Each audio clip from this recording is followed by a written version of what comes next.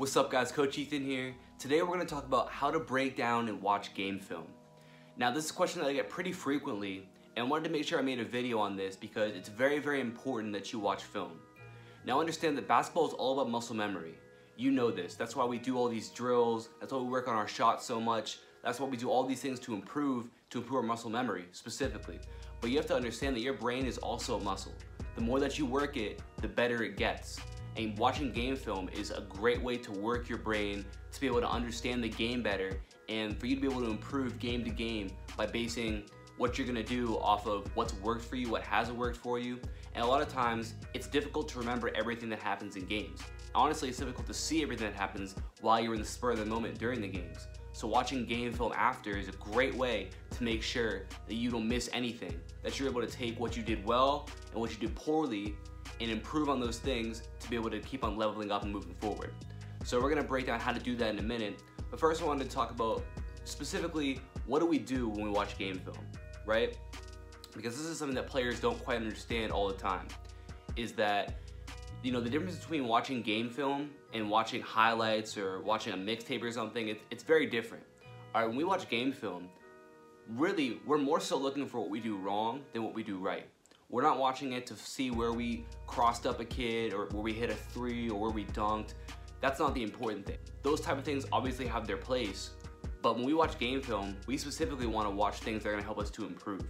And being able to do that means being able to find the points where we mess up, where we do something less than our best, and figure out what it's going to take to improve on that. So today, I'm going to take you guys through some of my own game film from when I was in high school. We're gonna go through how I break it down, what I look for, and my methods for taking what I see and improving upon it. Now I'm telling you guys, watching game film is such an important part of being a great basketball player. The best players are the ones who don't only have it physically, but have it mentally as well.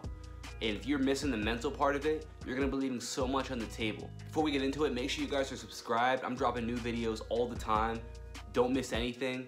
And I'll tell you guys again, but in the description below is our private basketball training group where I'm giving you guys free workouts, personal coaching, and a ton of exclusive stuff. 100% free. Just click the link in my description and join. And let's get into the clips. Alright guys, so today we're going to break down some film from my senior year of high school. This game is one of my playoff games, and just a little bit of a background. We're up by 20 right now. It's the third quarter. We're the team in blue. We're bringing it down. I'm on the left side of the floor on the wing. You'll see me in a second. And when we talk about breaking down film, guys, we want to make sure that we look at both the good and the bad. Really, especially the bad, because we want to be able to take what we did poorly and improve upon it so that our overall level of our game increases. But at the same time, we want to take what we did well and build on it, continue to do those things well. So it's also important to break down good things too. But you really want to take what you did poorly and be able to improve upon it to kind of eliminate your weaknesses. So we're going to first look at a bad clip of mine, and we're going to talk about what I could have done better and why it's so important that we break down the film after, okay? So we'll go through. I'm here on this left wing, dribble handoff right here, try and get to the middle. My guy does a good job getting me there. Boom, turn this way. Ref calls the travel, doesn't like it. All right, I disagree with that travel call, but in my state, that's how they call it, so I got to do a better job here. Let's look at it a little bit slower. So my guy comes down here, hands me the ball. I try and get myself to the middle, all right? And my guy does a good job, cuts me off. Boom, crossover right here. Now, we pause it right here. I have my guy beat right here. I've got to do a better job of getting to the middle right here because he's on my hip. So currently, the defender who's right outside the paint really isn't in a position to stop me. If I get to the middle, I do a good job getting downhill. Now, if he does step in and stop me, then I have a dump off to my teammate who's right next to him, and we'll have an easy layup. If he doesn't get there, but that defender on the wing comes in and crashes for that help defense, I can kick it right out to one of our three-point shooters on the wing. So really, with this possession, we should have gotten an open layup or an open three-pointer. That was how it should have worked out. I got to do a better job of recognizing the situation. I'm not really sure what I was thinking here. But again, this is a situation where I didn't really recognize this during the game. But going back and watching it after, I can look back and say, man, I got to do a better job with this. That's the importance of watching film. You don't always remember every situation you go through in a game. And I remember a lot of things about this game, just not this particular situation. However, it's very important that I do a better job of this the next time I find myself in this same situation. So I come off here, and I was going to make this pass to number 2 on the wing until I recognized that his guy was in the passing lane. I didn't see him until I got there. But at that point, I had made my mind up I was going to pass, pick the ball up, took that last step with my right foot, and ref calls a travel on it. Again, I disagree with the call, but it is what it is. I got to do a better job of not picking that ball up unless I'm 100% sure. So at this point, if I miss that split, that's fine. I just got to dribble this ball back out, live to play another day. But that's the importance of watching film. We can find all that stuff just from a little 6-second clip right here. Okay, so right here, we're in the 4th quarter, kind of in the middle of the quarter, and they're getting super aggressive, trapping everything. So right now we're beating this full court press, and we'll take a look at another time where I messed up once we got the ball across half court. So ball comes into me on the wing, back to the middle, goes back to me, boom, move it forward. Now this ball comes back to me up top. So immediately, the issue right now is that we don't have anybody on that opposite wing, on that right kind of high wing slot area.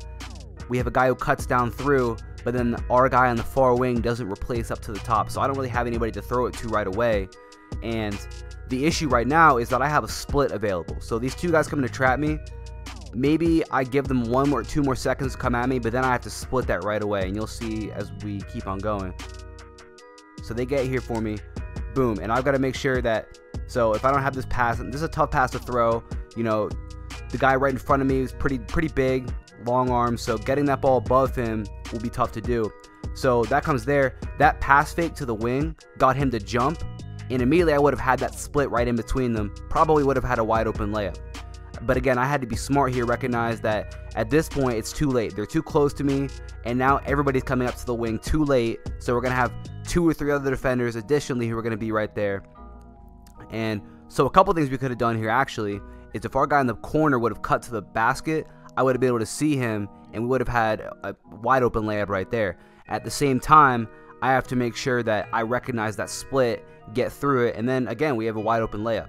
So here's another situation where I didn't do a great job of recognizing what advantages I had and when to take them, and that cost our team the ball.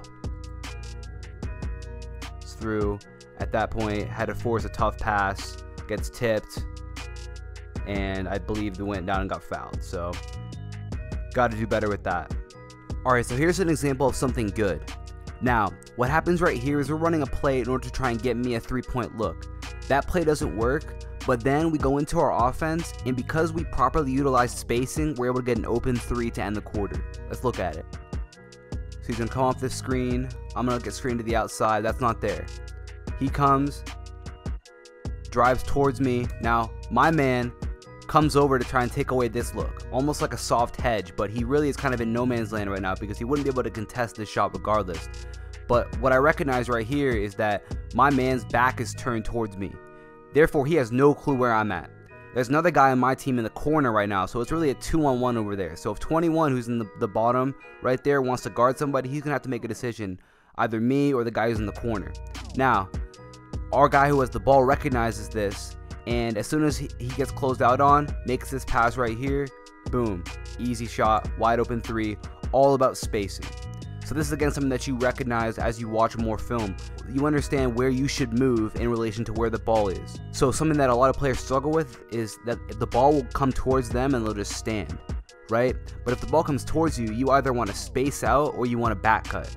In this situation, there was nobody on the wing to guard me, so I spaced out, got an open look because of it.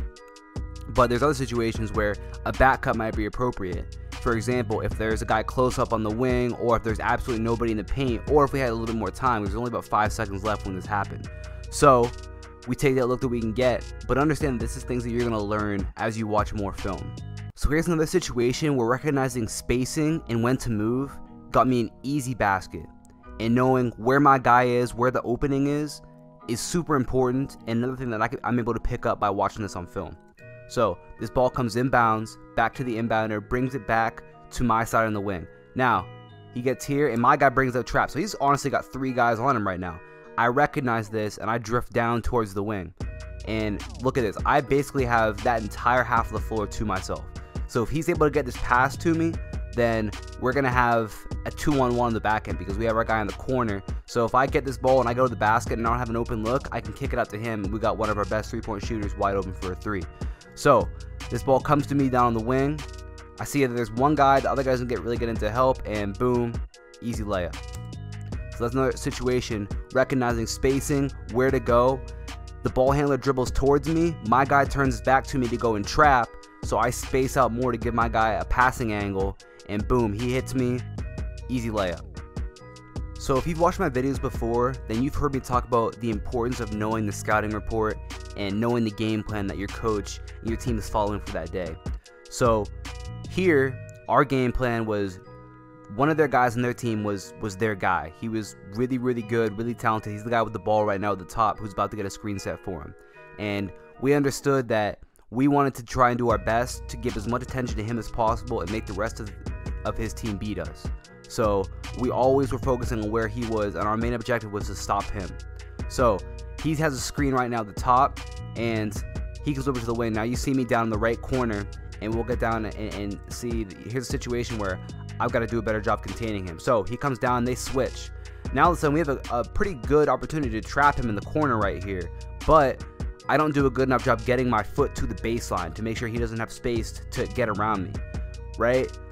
And for guys who aren't as quick as he is, this might be good enough, but a guy who's that quick, you have to understand that you've got to get there and contain him. So I give him space right there to get through, and he does that and he scores easily because I didn't do a good enough job keeping him contained in that corner, as you'll see. Down here, boom, and you see that's the issue right there. You can see there's a little bit of space in there on that baseline, and he's able to split right through, and now all of a sudden he gets past us, and his guys got our other help defender sealed. At that point, easy layup.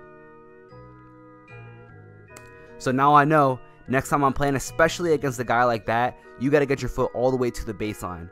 Make him have to split that trap, because even if he does split that, chances are he's going to split it right into the help defense. But if he gets baseline like that, we didn't really have help defense that were low enough in order to be able to stop him right there.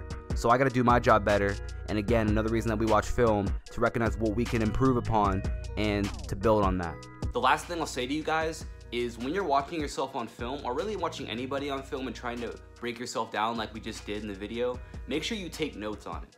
It's one thing to think about it, but you have so many thoughts per day that really thoughts can be in one ear and out the other, literally, okay? So you have to understand that writing things down is gonna kind of cement it in your mind, right? Now it actually exists because you wrote it down. So I really highly recommend that you guys, when you watch your film, break it down like we just did, recognize what you can do better, what you did well, but write those things down, take notes of them. So that way, when you get to the game, again, muscle memory, that thought that you had of what you did poorly, what you need to improve upon, and what you did well, that's cemented into your mind. And that's gonna help to speed up the process of which you improve, and that's really gonna increase how much film helps you as a player. Now, this video was really more so breaking down yourself on film. If you guys wanna see me break down some other players, maybe some NBA guys, first of all, let me know who you guys wanna see, and I'll definitely get that for you guys. If you enjoyed the video, go ahead and hit that like button and subscribe as well. I want all of you guys right now to click the link in my description below, join our private basketball training group, where I'm giving you guys free workouts, personal coaching from me, and a ton of exclusive stuff. And like I said, link in the description below, 100% free. I'll see you guys in there. Like I said before, if you enjoyed the video, hit that subscribe button, hit this little black button right here to make it easy. I really appreciate it, guys. Thank you.